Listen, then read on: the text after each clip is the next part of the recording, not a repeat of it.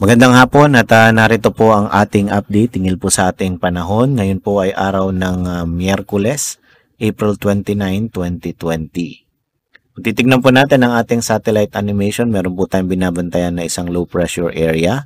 Nasa loob na po ito ng ating PAR at kanina pong alas 3 ng hapon, ito ay nasa layong 920 kilometers east-southeast ng Davao City. Ito pong low pressure area ay nakapaloob sa tinatawag nating Intertropical Convergence Zone na nakakaapekto naman dito po sa may eastern part ng Mindanao. Ito pong low pressure area ay mababa po ang tsansa na maging ganap na bagyo at maaari din pong lumapit sa mga susunod na araw dyan po sa may eastern Mindanao. So based din po sa ating analysis, ay may tsansa ito na kapag dito lumapit sa may Mindanao, posible din namang humina. Kaya ini-encourage po namin or pinapayuhan namin yung mga kababayan po natin na laging mag-monitor sa ipapalabas po ng PAGASA regarding po sa development or sa development itong low pressure area sa mga susunod po na oras or araw. At kung titignan po natin, ito po yung naire-record nating mga maximum temperature dito po sa Science Garden. Makikita po natin ngayong araw, kanina pong alas 12:45 ng hapon, ang ating pong heat index ay umabot po ng 42 degrees Celsius. So ito po ay kinukonsider nating mataas na heat index. Ka-tie up po niya noong April 22 din na umabot ng 42 degrees Celsius. So mainit po yan at malinsangan ang ating nararamdaman. Kaya magbibigay pa rin naman tayo ng mga updates regarding po dito sa ating heat index. Sa ibang lugar naman po ay ang pinakamataas na naitala ay dito sa may San Jose, Occidental Mindoro. Umabot po ng 54 degrees Celsius. Naku, napakataas po. At kanina po yung alas 2 ng hapon. Sumusunod naman po sa Ambulong, 47, and then sa may Sangli Point sa may Cavite, 45, Zamboanga 43, at sa Calapan, gayon din po sa may Davao at Legazpi, umabot naman po ng 42 degrees Celsius. So paalala pa rin po natin sa mga kababayan po natin, dalasan po natin ang pag-inom ng tubig at bawasan ng mga physical activities during po ng tanghali at hapon, kasagsagan po yan, para po maiwasan natin yung mga tinatawag na heat stress na mag-lead sa heat stroke. So ingat po tayo mga kababayan. At para naman po sa kalagayan ng ating panahon dito po sa Luzon, makikita po natin dahil pa rin sa umiiral na northeasterly surface wind flow, ito pong Batanes at Babuyan, makakaranas pa rin yan ng mga pulupulong mahihinang pag-ulan. And then nalalabing bahagi po ng Luzon ay makakaranas pa rin ng mga isolated rain showers or thunderstorms. Siyempre, mainit at malinsangan pa rin ang ating panahon. Sa Tuguegarao po, possible na umabot hanggang 36 degrees Celsius ang pinakamainit bukas. Sa Metro Manila, gayon din po sa Puerto Princesa, umabot po ng 35 degrees Celsius. Sa Legazpi naman, pumapalo po ng 34 degrees Celsius ang ating maximum temp by tomorrow. Sa Lawag, umabot naman ng 33. Sa Tagaytay, 32. And sa Baguio, ang ating maximum temp ay pwede pong umabot ng 25 degrees Celsius.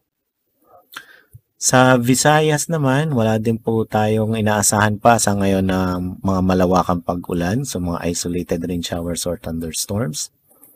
At ang ating maximum temp dyan po sa Iloilo at Cebu, posible pong umabot ng 33 degrees Celsius by tomorrow. Tacloban naman 32 degrees Celsius. Sa Mindanao naman, makikita po natin dito sa may Caraga and Davao region dahil nga po sa ITCC. Magkakaroon pa rin yan ng mga kalat-kalat na pag-ulan. At ang natitirang bahagi naman po ng Mindanao ay mga isolated rain showers or thunderstorms. Although ang temperature pa po natin naasahan by tomorrow, Zamboanga at Davao 34 degrees Celsius, samantalang sa Cagayan de Oro naman ay 32 degrees Celsius. Ngayon po, wala na po tayong nakataas na gale warning sa anumang parte po ng ating bansa. So dito po sa may extreme northern Luzon, kasama din sa western, ay makakaranas ng katamtaman hanggang sa Maalon. And then sa nalalabing bahagi na po ng ating karagatan ay Banayad hanggang sa Tamtaman. Although dito sa may eastern part ng Mindanao, medyo iwasan po natin dyan dahil nga po sa presence ng low pressure area at yung ITCC. So, posible po yung magdulot ng maalon na karagatan, lalo na pag nasabayan po ng mga thunderstorms. At para naman po sa ating 3-day weather outlook dito po sa Metro Manila, simula po yan ng Biyernes, so May 1 na po yan hanggang Linggo. Ang ating pong agwat ng temperatura, nasa 25 to 35 degrees Celsius. So expect pa rin natin, mainit at malinsangang panahon na may mga tsansa ng localized thunderstorms sa hapon o gabi. Sa Baguio, gayon pa rin po ang aasahan natin. Mga pulupulong pag-ulan, dulot po yan ng mga localized thunderstorms. So wala din po tayong inaasahang malawakan na mga pag-ulan sa maghapon. And then ang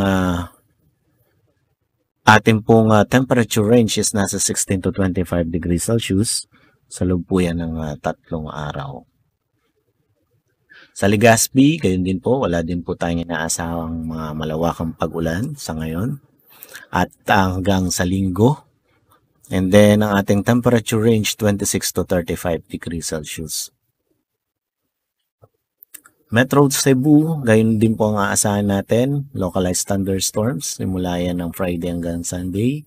Temperature range natin is 26 to 32 or 33 degrees Celsius. Metro Davao, so based po sa ating 3-day weather outlook, magpapatuloy yung mga maulan nating panahon dahil nga po sa presensya ng ITCC and then eventually may mga low pressure area na mabubuo. So makikita natin hanggang Linggo, na-expect po natin na medyo magkakaroon ng paulan, 25 to 33 degrees Celsius ang ating agwat ng temperatura. Araw po ay lulubog sa ganap na 6:13 ng gabi at bukas sikat ng 5:35 ng umaga. Yan po ang ating update mula po dito sa Pag-asa. Ako po Samuel Duran. Magandang hapon. Maraming salamat.